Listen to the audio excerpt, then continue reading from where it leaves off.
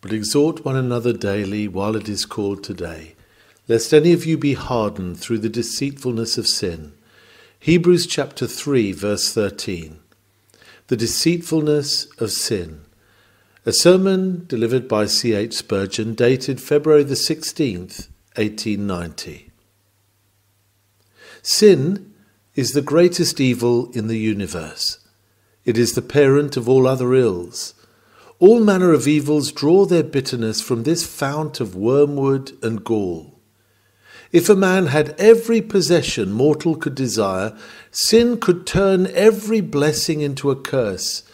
And, on the other hand, if a man had nothing for his inheritance but suffering, but stood clear from all sin, his afflictions, his losses, his deprivations might each one be a gain to him.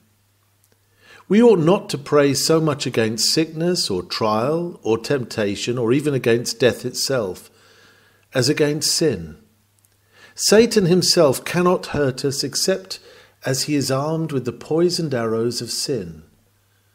Lord, keep us from sin.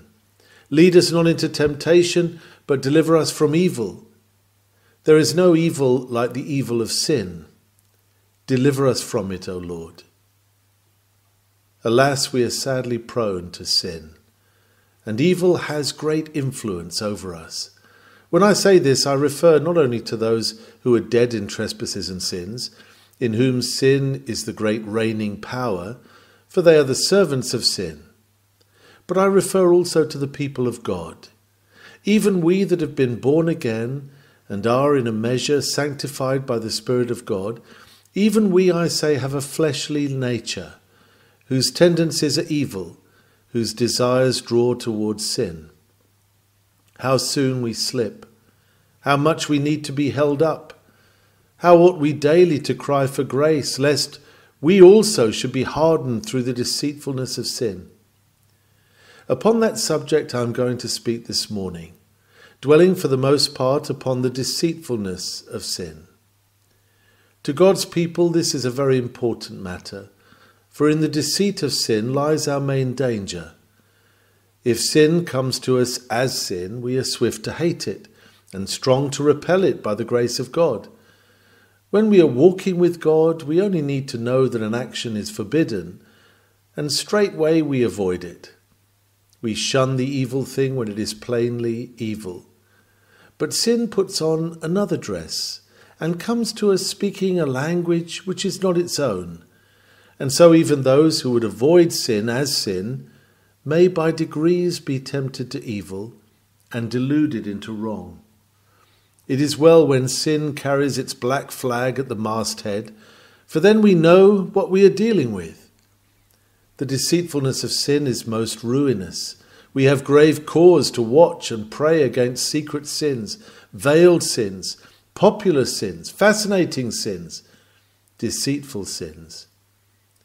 May God grant that the words which I may now utter may set us on our watchtower and excite all our faculties to inquire diligently, lest we be hardened through the deceitfulness of sin. Let us come at once to the centre of our subject. Our first head is, Sin has a singular power to deceive. Secondly, its deceivableness has a hardening influence upon the soul. We may grow hardened through the deceitfulness of sin. And therefore, thirdly, there is great need that this be fought against. We must strive against our cunning enemy and resist him in many ways, one of which is mentioned in the text. Exhort one another daily while it is called today. May the Holy Ghost put power into our meditation at this hour. First then, sin has a singular power to deceive. We have only to look back to the beginning of our race to be sure of this.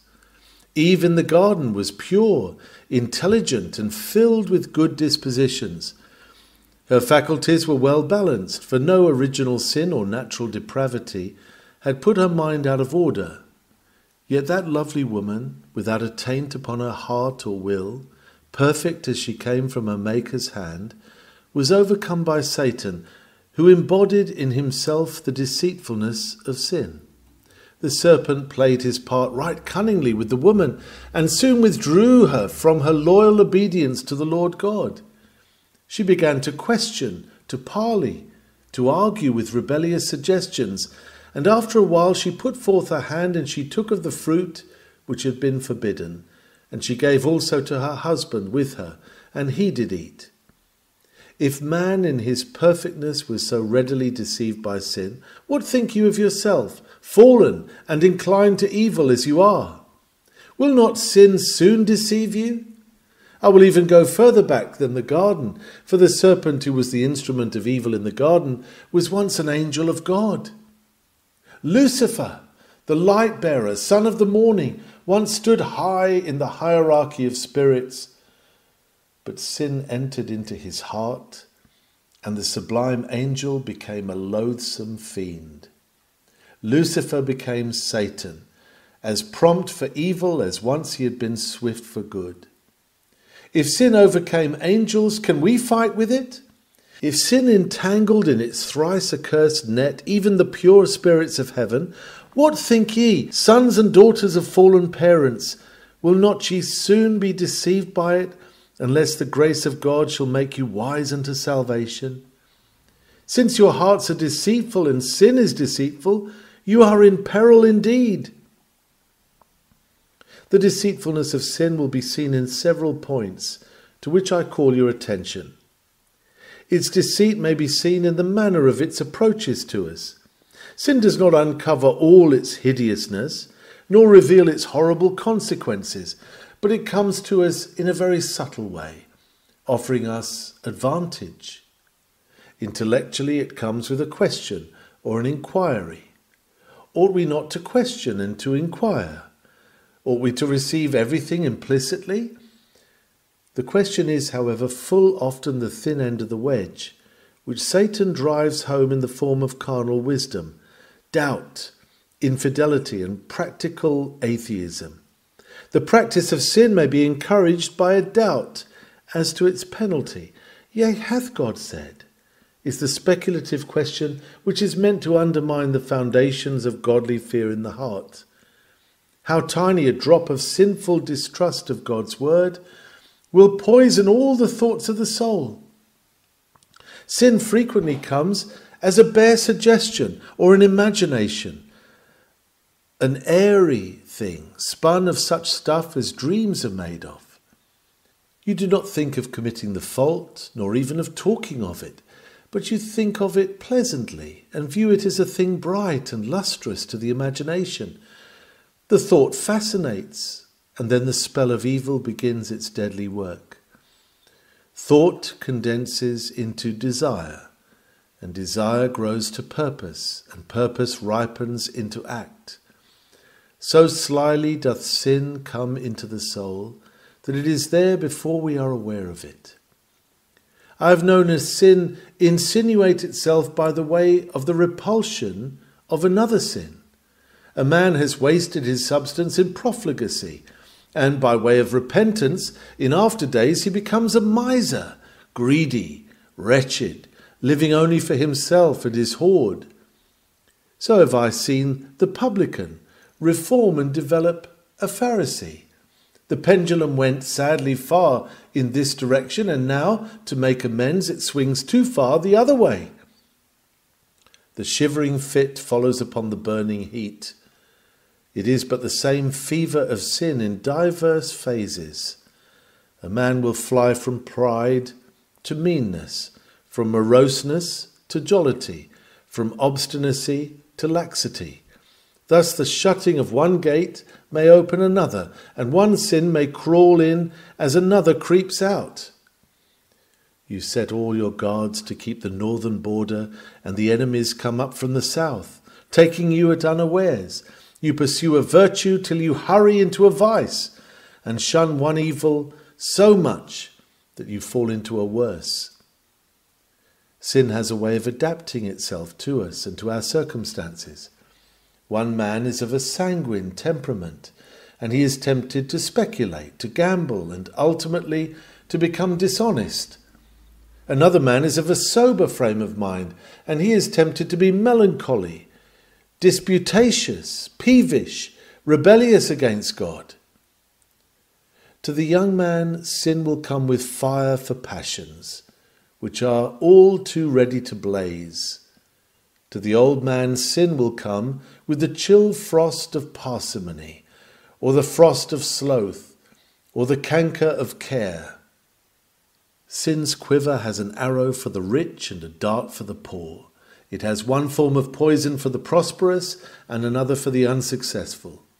This master fisherman in the sea of life does not use the same bait for all sorts of fish, but he knows the creatures he would capture. If sin find thee poor as an owlet, it will tempt thee to envy, or to steal, or to doubt God, or to follow crooked ways of gain. If sin find thee abounding in riches, it will follow quite another tack, and lure thee on to self-indulgence, or to pride, or worldly fashion. Satan knows more about us than we know about ourselves. He knows our raw places and our weak points, and in what joint there was a breakage in our youth. Sin, like the north wind, finds out every cranny in the house of manhood, and comes whistling in where we fondly dreamed that we were quite screened from its intrusion. Sin creeps towards us as a lion stealthily draws near to its prey, or as the Red Indian creeps towards his victim without sound of foot or stir of twig. Beware of the sin which, like Agag, comes delicately. Watch well against the temptation whose words are smoother than butter, but inwardly they are drawn swords. Next, sin is deceitful in its object, for the object which it puts before us is not that which is its actual result. We are not tempted to provoke our Maker or willfully cast off the authority of righteousness.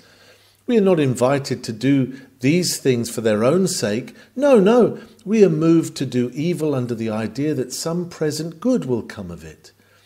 The man thinks, when he yields to sin, that he shall enjoy an additional pleasure, or shall gain an extra profit, or at least shall avoid a measure of evil and escape from something which he dreads. He does the wrong for the sake of what he hopes will come of it. In brief, he does evil that good may come. Thus the seeming good is dangled before the short-sighted creature, man, as the bait before the fish. In every case, this object is a piece of deceit. Evil does not lead to good, nor sin promote our real profit. We are fooled if we think so. Yet in most cases the man does not commit the sin with the design of breaking the law of God and defying his Maker, but because he fancies that something is to be gained, and in his judgment he better understands what is good for him even than the Lord God, by whose wisdom he ought to be guided. Just as in the case of the old serpent, the argument is, God refuses you that which would be for your advantage, and you will be wise to take it. The arch-deceiver insinuated that God knew that if Adam and Eve ate of the forbidden fruit, their eyes would be opened, and they would be as gods, and therefore to keep them under subjection, he denied them the charming fruit. Perhaps Milton's idea is right. See what this fruit has done for me, says the serpent.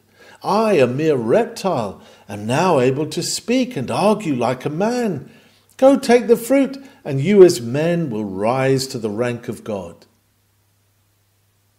Thus are we lured and bird-limed like the silly fowls of the air. The object set before us is delusive. The reward of sin may glitter, but it is not gold. And yet as gold it thrusts itself upon our erring judgment. This deceitfulness of sin is everywhere present.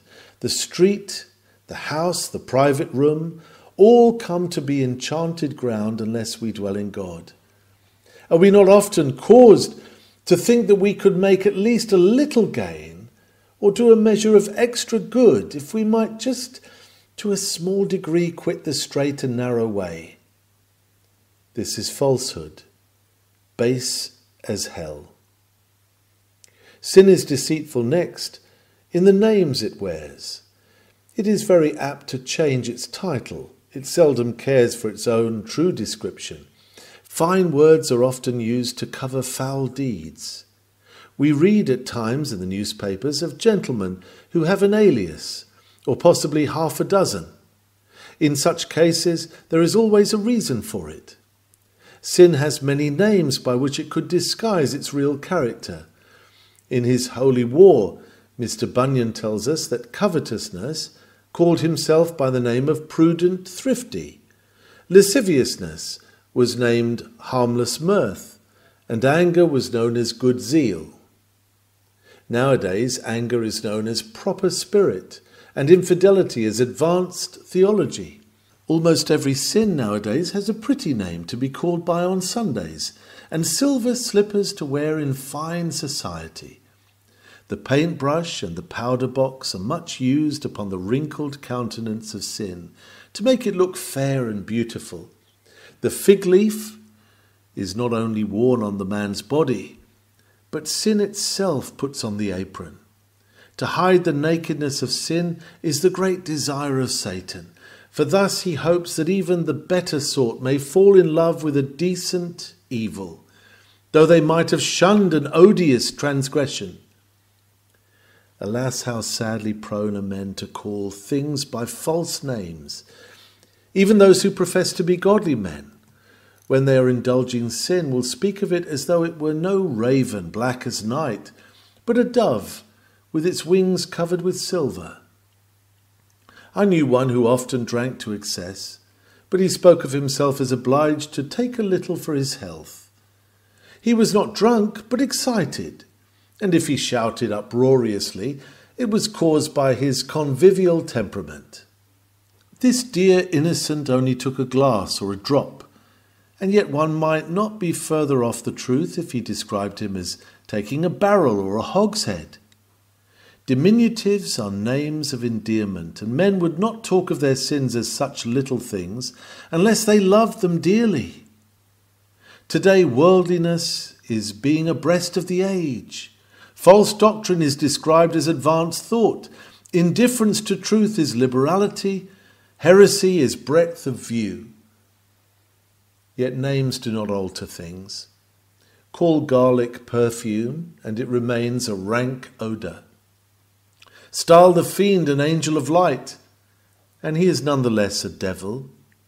Sin, call it by what names you may, is still evil, only evil, and that continually. Hear how our God cries concerning it, "Oh, do not this abominable thing that I hate." Lord, save us from the wolf in the sheep's clothing. May we have grace to see through the mask of sin, detect its loathsome face, and turn from it with full purpose of heart. Sin also shows its special deceitfulness in the arguments which it uses with men. Have you never heard its voice whispering to you? Do not make much ado about nothing. Is it not a little one? There is no need to boggle over so small a matter as this. It is not right, but still it is a mere trifle, unworthy of notice. Do it! Do it! My friends, can there be such a thing as a small sin? The point of the rapier is small, and for that reason the more deadly. That which grieves the Lord cannot be a little evil. To pluck the fruit from the forbidden tree was of all actions the simplest, yet brought it death into the world, with all its train of woe, and that which seems most trifling may have infinite consequences following in its track. Then will sin raise the question and say, is this really wrong? May we not be too precise? Are not the times changed? Do not circumstances alter the command? Sin is great at raising difficult points of casuistry.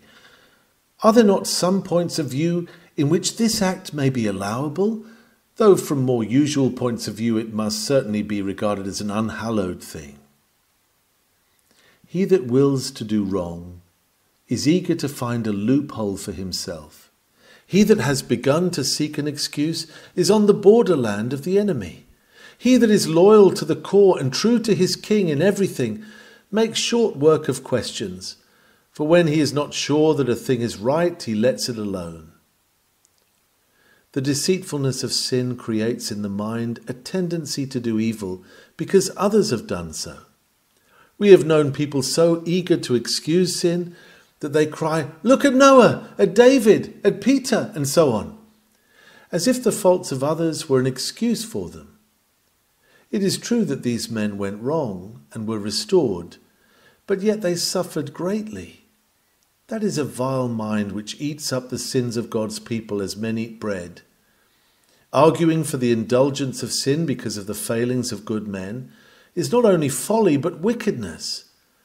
What if a man was saved who had taken poison? Shall I therefore drink the deadly draught? Some time ago, a person sought to blow out his brains with a pistol. He still lives, and shall I therefore put a revolver to my forehead? Yet such detestable arguments often suffice to mislead men through the deceitfulness of sin. Beware of the witchery of sin. With feeble minds, the argument is, beware lest you be singular, as well be out of the world as out of the fashion. When you are at Rome, you must do as Rome does. Weak minds are plentiful, and to these, to be thought singular and odd is a thing to be dreaded and shunned. They must be in the swim, though the water should be of the foulest. To them it would be next door to a crime or a calamity to be out of the fashion. To some of us this is no temptation, for we prefer to quit the crowd and walk alone. But to the bulk of people this is a mighty argument, and yet a most deceitful one. He who has God on his side is in the majority, and if all the world go with us on the wrong road, it is not a whit the safer. Sin has often whispered in the vain minds of men, "This action might be very wrong for other people, but it will not be evil in you. Under your present circumstances you may take leave to overlook the command of God. True, you would severely condemn such a sin in another, but in yourself it is quite another matter. Things must be left to your superior discretion. You who do so much that is good and are such a remarkable person, you may venture where others should not." Sin will also plead with you that your circumstances are such that they furnish you with an excellent justification. You cannot do otherwise than make an exception to the general rule under the singular conditions in which you are now placed. It tempts you to put forth your hand unto iniquity, arguing that it is the quick way and the only way out of your present difficulties. This is specious reasoning, yet are men foolish enough to be swayed by it. Sin will also flatter a man with the notion that he can go just so far and no farther, and retreat with ease. He can tread the verge of crime and yet be innocent. Another person would be in great danger, but this self-satisfied fool thinks that he has such power over himself and that he is so intelligent and so experienced that he can stop at a safe point. This moth can play with the candle and not singe its wings. This child can put its finger between the bars and yet never burn himself. I know you, my self-contained friend, and I know your boast that you can stand on the edge of a cliff and look down upon the foaming sea, and while other people's heads grow giddy, your brain is clear and your foot is firm. You may try the experiment once too often. The deceivableness of sin is such that it makes those most secure who are most in peril. Oh, for grace to watch and pray, lest we also become hardened through the deceitfulness of sin. This deceivableness is further seen in the excuses which it frames afterwards. It needs a great general to cover a retreat and conduct it to a safe conclusion. Sin knows how to furnish a rear guard for itself, lest it be assailed by the troops of repentance. To screen the conscience from regret is one of the efforts of deceitful sin. Ah, says the man to himself, I did wrong, but what can you expect of poor flesh and blood? To hear him talk, you would think him a pitiable victim, rather than a blameworthy offender. With a sham tear in his eye, he lays this flattering unction to his soul, that he is weak, but not wicked. He was compelled to do wrong. He would not have thought of it had there not been a necessity. Beware of aptness in the making of an excuse, and above all, beware of casting the blame of sin on providence or on God. Sin will also add, and after all, though you were wrong, yet you were not so bad as you might have been. And, considering the temptation, you may wonder at your own moderation in transgression. On the whole, you have behaved better than others would have done. Thus the sinner will weave a garment out of the cobwebs of his sins. Self-righteousness is poor stuff when it can be fashioned even out of our faults. Such is the deceivableness of sin that it makes itself out to be praiseworthy. Then sin will suggest, well, you can soon make up for lost time. Live nearer to God and be more useful, and then your little divergence will soon be made up. It even ventures coarsely to propose a price for pardon. Give something extra to the good cause and make amends for offences. The old popish idea of purchasing pardon by some extra piece of religion comes up in many forms. Ah, you say, surely nobody hears such deceitful talk. Has sin never whispered all this to you? If it has not, then it has taken another way of deceiving you. But deceive you it will, unless Almighty grace shall keep you ever on the watch against its devices. The deceitfulness of sin is seen again in its promises. For we shall not go far into sin without finding out how greatly it lies unto us. It promises liberty, and the man who yields to it becomes the veriest slave. It promises light, and the man gives up the old faith to go after the new light, and before long the darkness thickens about him into sevenfold midnight. Sin promises elevation of mind and spirit, and before long the wretch is worldly, pleasure-loving, grovelling, superstitious. Sin keeps none of its promises, save only to the ear. Holiness is truth, but sin is a lie. Sin is false, through and through. It promises pleasure, and it leads to misery. It feigns a heaven, but inflicts a real hell. Once more, sin is deceitful in the influence which it carries with it. At first, sin cultivates a free and easy bearing, and it says to the sinner, don't think, leave consideration to older heads. I count it one of the wisest things to drive dull care away. The guilty one goes on day after day without looking to his way. His happiness lies in carelessness. He hurries downward to destruction, and it is enough to him that the road is easy. With a laugh and a joke, he puts off serious things till tomorrow. He is a free thinker, and to a large extent, a free actor too. Those who are near him often find him making too free. Yes, but he is being deceived, and by, when a conscience wakes up, he will find it so. Out of his own mouth will come the death warrant of his jollity. In those more serious days, what does sin say? You have provoked the Spirit of God, and there is no mercy for you. Do not listen to the preacher of the gospel. It is impossible that you should be forgiven. Your case is hopeless. You are finally condemned, and there is no changing the verdict. As for the promises of God, they are not for such a sinner as you are. You are given up to despair, and you will, without doubt, perish everlastingly. This is the opposite pole of sin's deceiving. For though it has changed sides, it is still deceiving. Despair is as much a sin as profanity. To doubt God is as truly a crime as to take pleasure in uncleanness. Thus will sin by any means, by all means, endeavour to keep men under its tyranny, so as to work their ruin. Let no man in this place think that he cannot be deceived. He is already deluded by his pride. Let no woman dream that she has come to such a state of perfection that she cannot be deluded by sin. She is even now in imminent peril.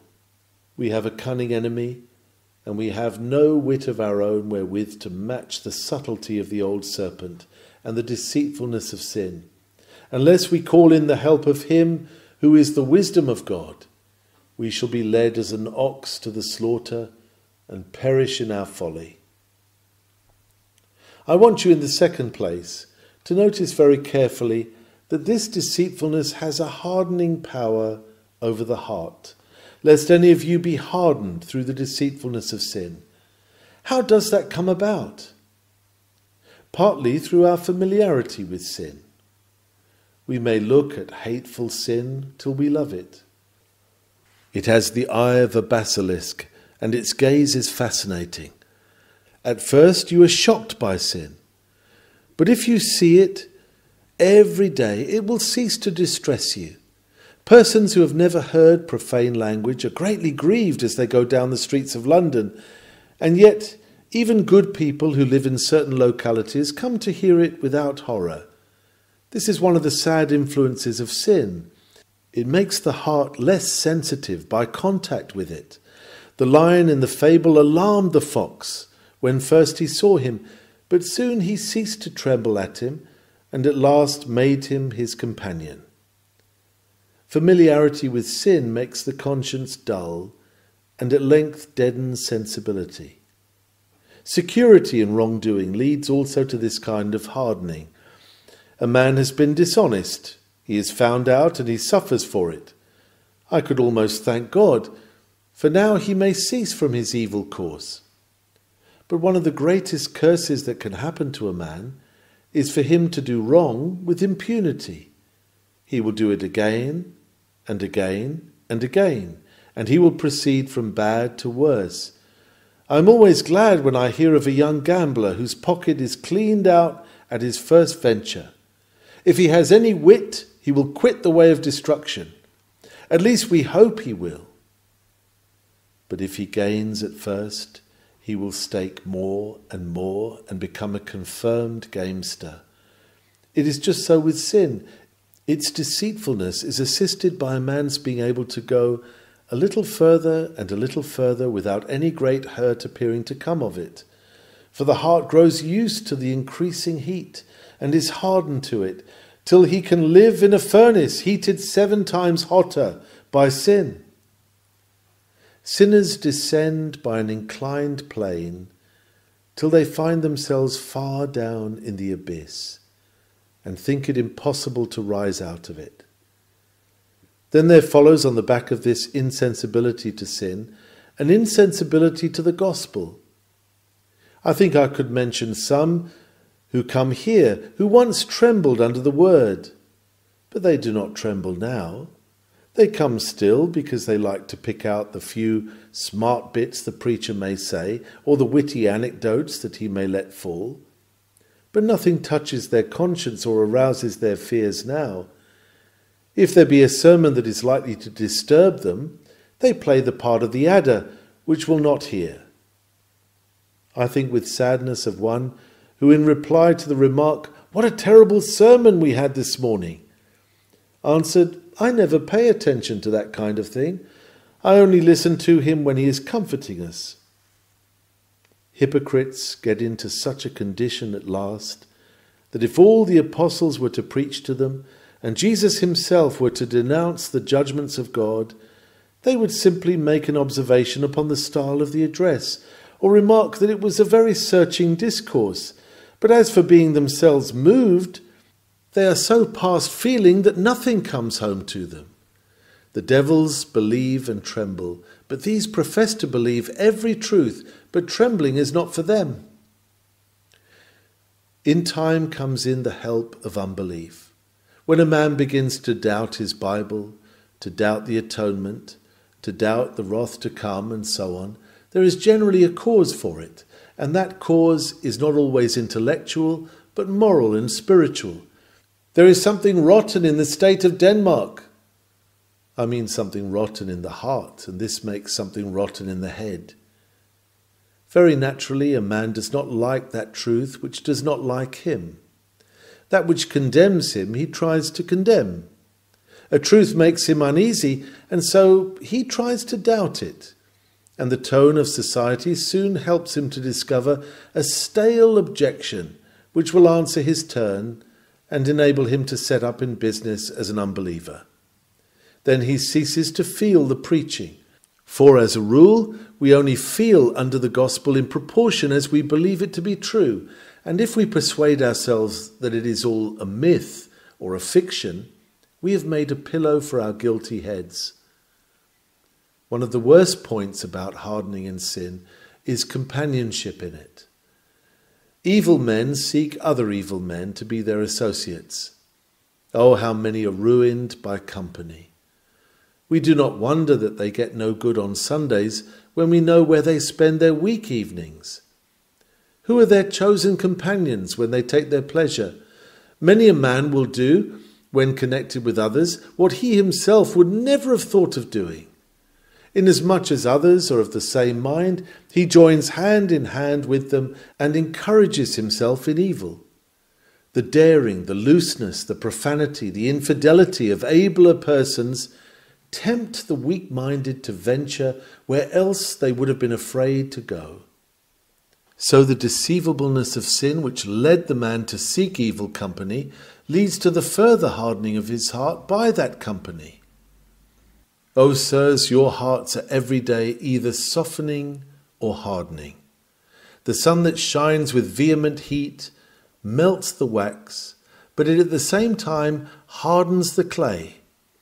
The effect of the gospel is always present in some degree. It is a savour of life unto life, or else a savour of death unto death, to all who hear it.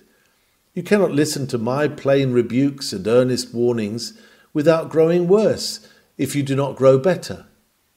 Pray God to give you a lively conscience, and when you have it, do nothing to deaden it.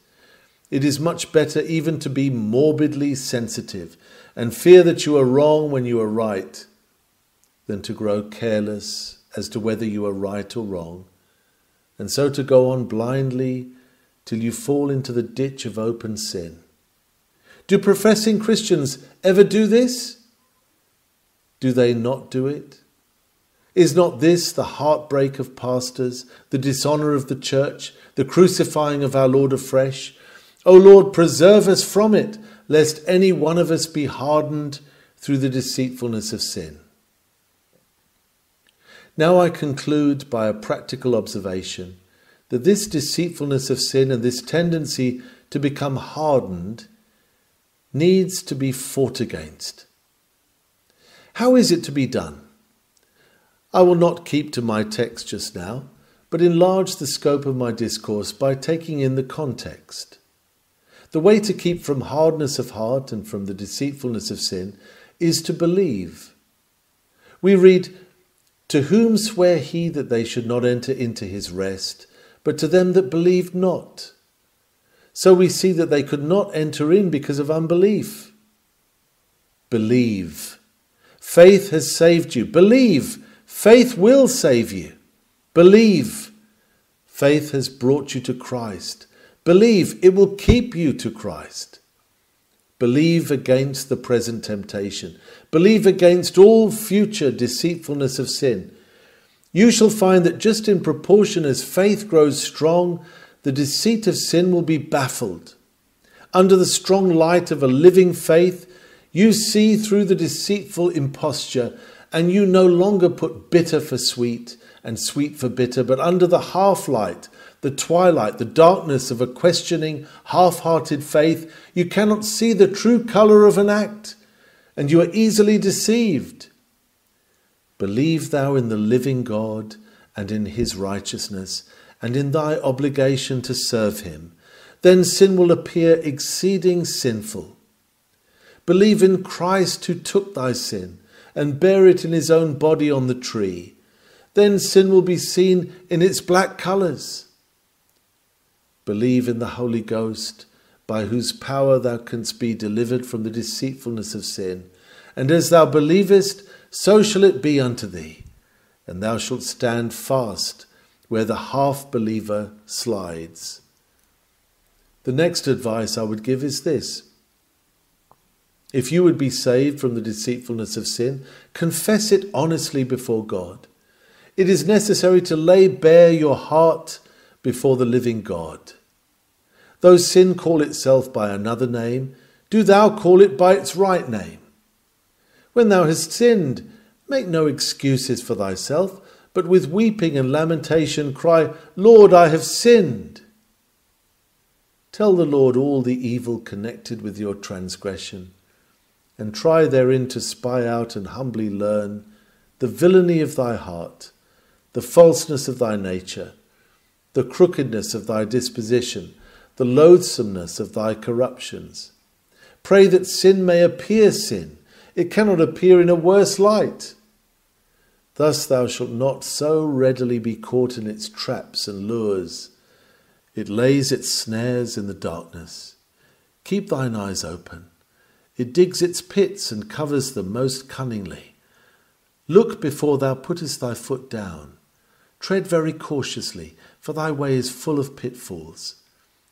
When thou hast sinned, then confess the great evil of thy wickedness, for this humble penitence will be not only the way to pardon, but to future purity.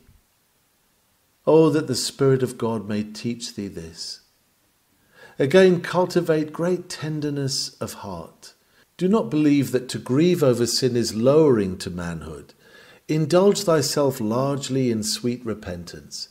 Do not think that to yield to the power of the word and to be greatly affected by it shows thee to be weak. Think rather that this is a blessing in which thy strength lies.